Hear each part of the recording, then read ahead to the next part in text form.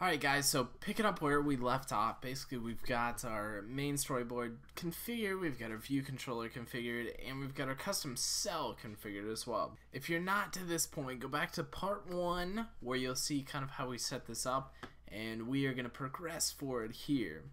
So now what we're going to do is we're going to bring in our tutorial assets, which in this case we're just basically going to have 4 images that I pulled down 4 different images off today's awesome sauce, which is pretty sweet.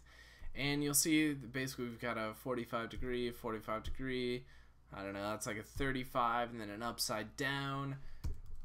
Basically I just wanted 4 different angles of this thing so you guys could see I'm not using the same thing and it's just like recreating. So I'm going to select all 4 of these, and you'll see that I've named them 1, 2, 3, which is going to make it a little bit easier as we go to make our array for these different items.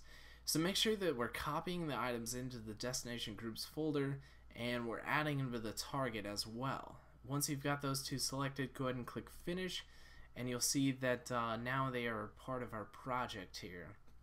So you can click on them here, you can see what they are, and they'll display in the middle of the screen there.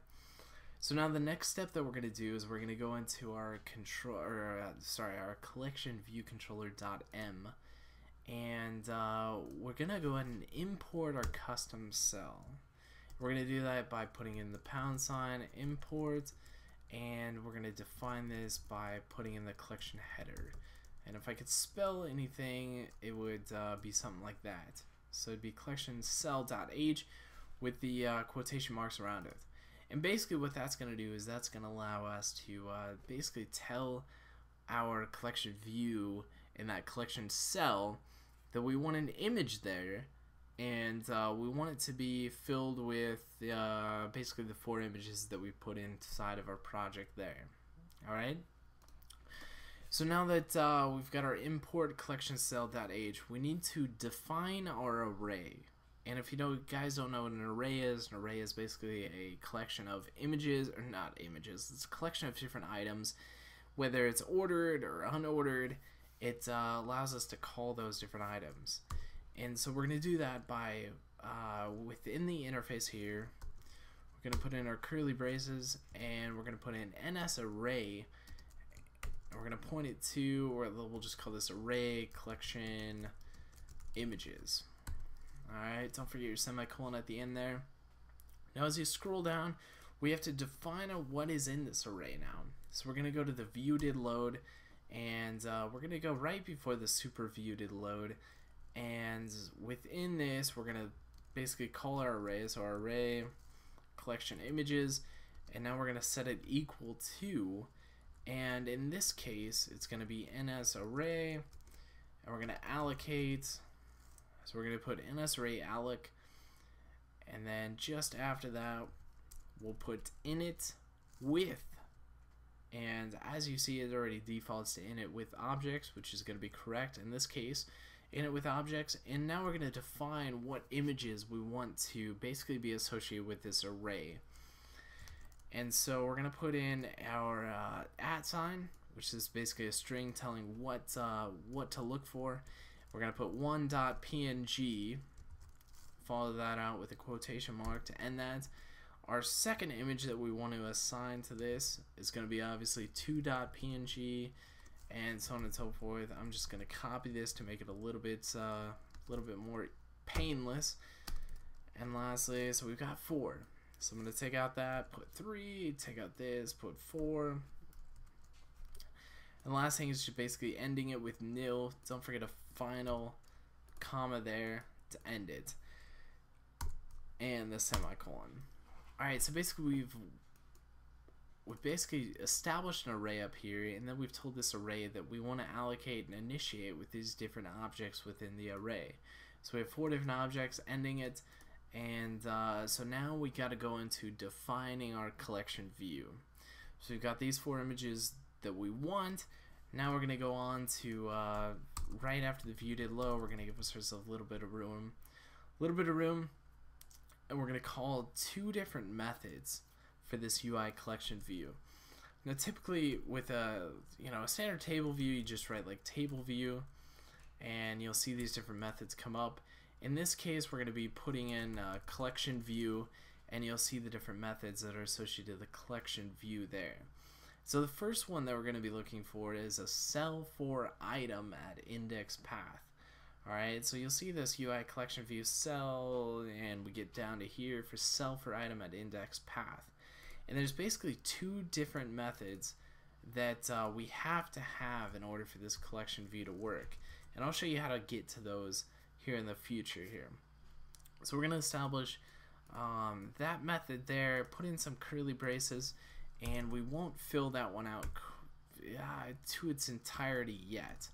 And the next method we need is basically a number of items in a section. Alright, and this is the second required method that we need for the collection view.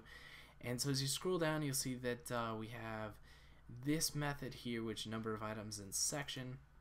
So if you go ahead and double click that and go ahead and add some brackets there. And so this basically is going to ask our array how many different items are going to be in here, or how many different items do you want in this section. So we could define it as return 1, we're going to define it as return 2, or so on and so forth. But we never know how long this array is without having to manually count. Because let's say this array is 100 different items, and somebody goes and they add, like, let's say 10 items. Well, then they'd have to come down here and they'd have to basically put return 110 every time they update that.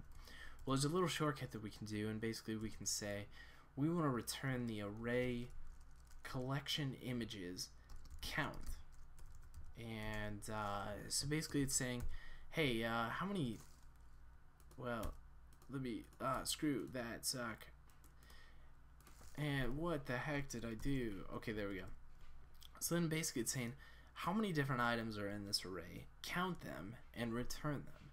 So in this case, our program's looking at the array collection images count, and so it comes up here and it goes, hey, we've got 1, 2, 3, 4 total. Alright, so then you never have to update this if it's just based on this array, this particular array here. So a little bit of shortcut for you guys. So now we go back to this cell for item at index path, because now we have to define what we want to see, how we want to see it, and display it on screen. So the first thing that we're going to do is we're going to call our collection, and if I could spell, what the? So we're going to put in there basically our collection cell, which this is coming from our collection cell that we created here, our specified class for that particular cell. And we'll just call this cell, and we'll collection view DQ reusable cell with a reuse identifier. And this is when we went in there and we basically identified that cell, and we told it, hey, we want to use this template, and we want to reuse it as our program develops and we have more items to show. So in this case we named it, if you guys don't remember right, reuse ID. And I'm going to go back just to refresh your memory. So you see this reusable cell with reuse identifier. If you go back to your storyboard, and we'll zoom in here, go into this collection view, we've got our doc over here, you'll see that we didn't define this. Wow.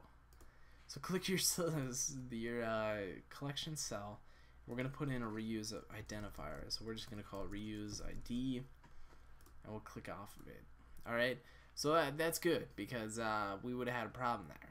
So we're going to go back to our collection view controller, and so that's for the reuse ID. Then we come for index path, and we're simply going to put index path in here, and you'll see why that takes place later.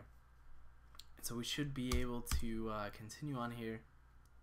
Okay, so it looks like we have an error, and we might have forgot an equal sign there.